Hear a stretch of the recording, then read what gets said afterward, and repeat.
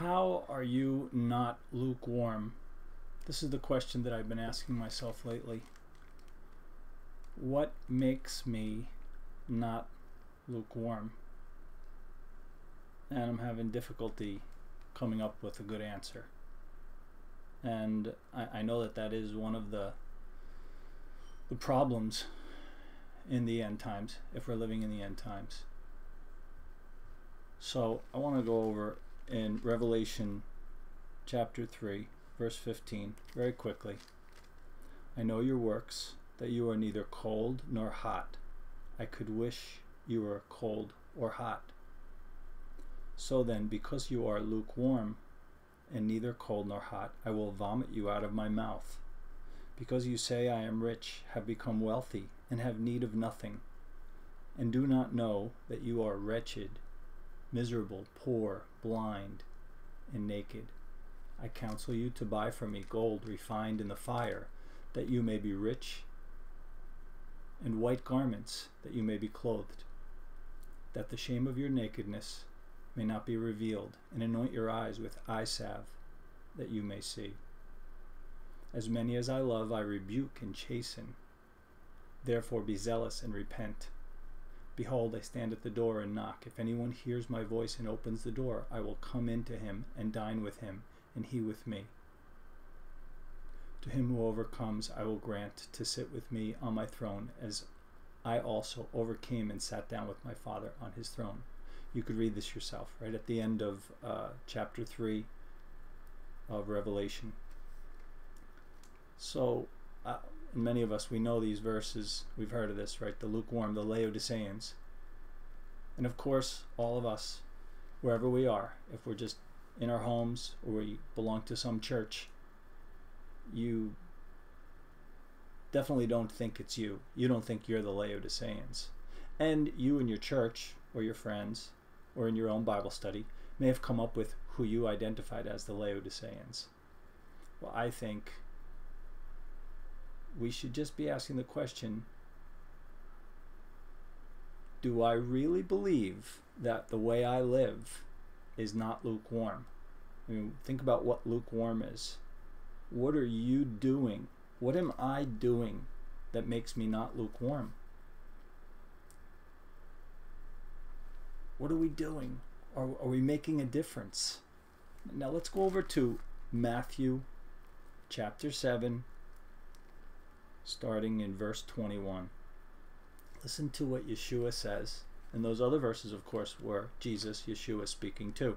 So listen to what he says, our Savior, our Master, our Lord. What does he say in Matthew 7, verse 21?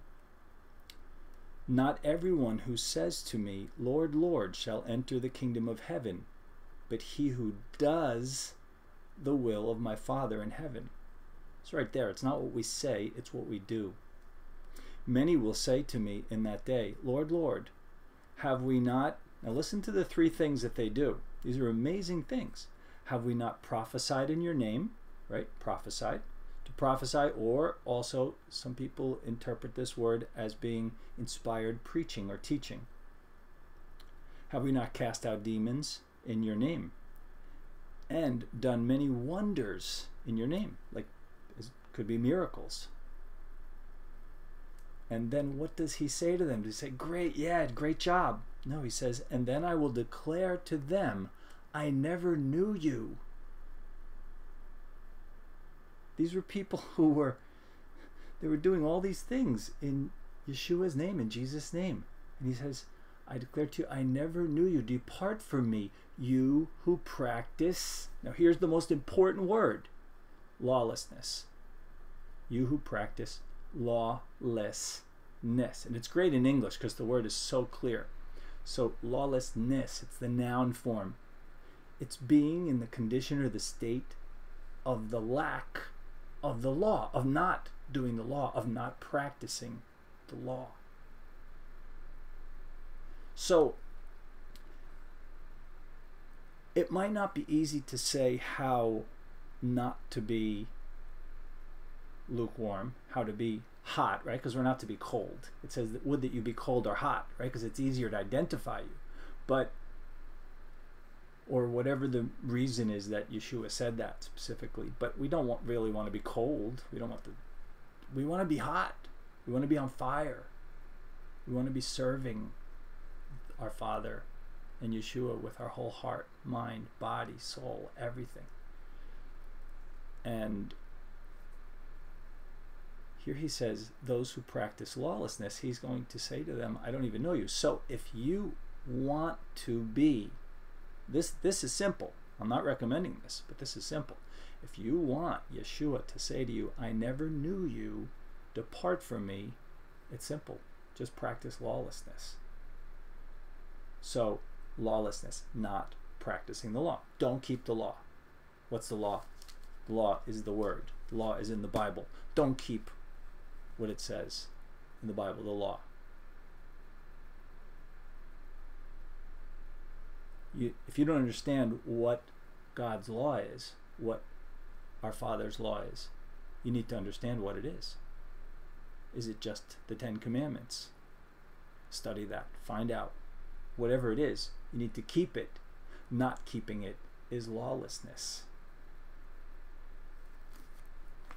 And that's one piece of the puzzle, and I know I've combined two things there, but in these end times, how do we stop from being lukewarm? Please leave your comments and give some ideas to us, to me, to other brethren, to other friends out there. What do you do to not be lukewarm?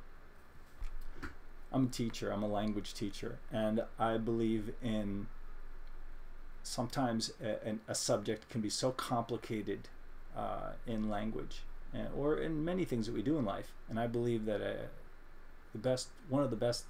a good technique is to simplify things, to make things, to break them down into simple pieces, something that's doable, something that's achievable, like a baby step, we might say. So I believe that in this same case, in not being lukewarm, if you think about it in the huge way, if only I were living like this, if I were this person, I would not be lukewarm. I would be on fire for God. I would be on fire for Yahweh, for my Father in heaven, and for Yeshua. Well, instead of thinking about it like that, what are actual small things that we could do? Because our Father doesn't propose anything to us that he does not believe that we can't do. He knows we can do this. Am I saying earning your salvation? No. You can't do anything to be saved. We are saved through grace, by grace. Yeshua and the Father saved us. But we can do something to lose that salvation. We could turn our back on our Father. We can say no to it. And it says, if you're practicing lawlessness, for those of you who just believe, it's grace, no, there's nothing else you can do, stop saying that.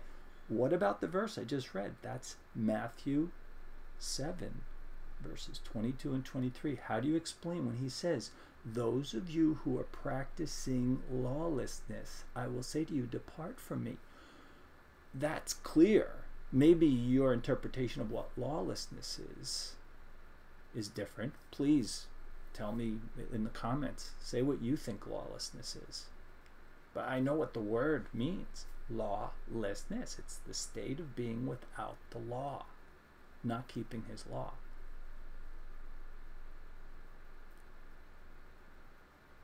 So I don't want to be lukewarm,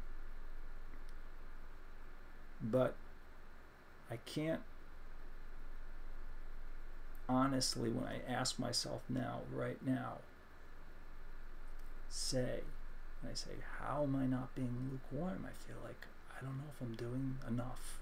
I'm living in the way, and I need to. That's why I'm saying it. This is as much for me as for anyone else. But please, what are you doing? What's your first step? What ideas do you have? Things that we can practically, something practical that we can do in our lives to not be lawless. Simple suggestions. You can be general or you can be very specific about what you're doing. Are you thinking about this? Or are you completely satisfied in your church and in your walk? That all you need to do is pay and pray and you're saved. And there's nothing else to do. You don't have to do anything in life. You just have to believe in Yeshua and just go about your life. Doesn't that sound like the definition of lukewarm? How are you not being lukewarm? Please just give some constructive suggestions. Criticize somewhere else. Although if you want to, if it makes you feel good, I'll take it. I don't mind. I've seen lots of things, but try to control the bad language, because a lot of people, and even young people, read the comments sometimes, and I'd rather they don't have to see that kind of stuff. Let's hear some constructive ideas. If you don't have something good to say, go somewhere else and say it to someone else, not to me.